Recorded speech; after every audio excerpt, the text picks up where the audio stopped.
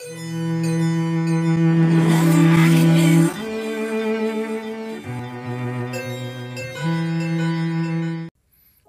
to all you guys out there in YouTube land. Yes, it's me, DR.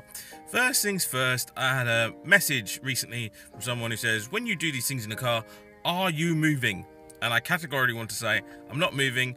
I'm one of those people, I would never do any kind of vloggy content while I'm driving. I am always parked up. Just so you know, I am safe and sound. As I said, I know some people do it when they're driving. I just can't do it when I'm driving. I think you need to concentrate on driving when you're driving, and when I vlog, I make sure I'm not moving, I've stopped, and I'm safe. So, what's the purpose of this video? I had a bit of a brainwave, unusual brainwave, and this is probably stuff that people have covered, but it's just, as I said, it's something I kind of want to cover in brief.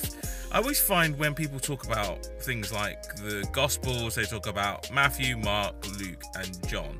And obviously, if you want to go back, you understand that these are just labels put on authors. But recently I had a conversation where someone actually thought the literal people were called Matthew, Mark, Luke, and John. And that actually happens more regularly than I care to mention. People actually think these names are literal names of people. And something that occurs to me is, have they never realized where these stories are taking place? You know, these stories are taking place in the Middle East.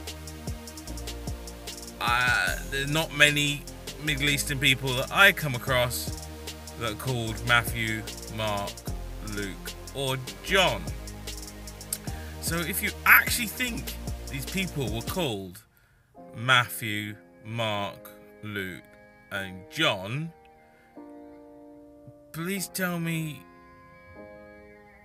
the inspiration of these names and whether or not these names have carried on in the Middle East, because it seems to me a little tad naive to think these people were actually called Matthew, Mark, Luke, and John. Just an observation I wanted to put out there. There's not many Matthew, Mark, Luke, and Johns in the Middle East. Anyway, this is DR saying, I want to know what you think about this actually. Is there something I've missed? Something you know about that I'm not sure about? Write in the comments in the doobly-doo down there. Like, share, and subscribe, all that lovely stuff. And have a safe journey wherever you're heading. Bye! Thank you for watching this video. Don't forget to like, share, and subscribe.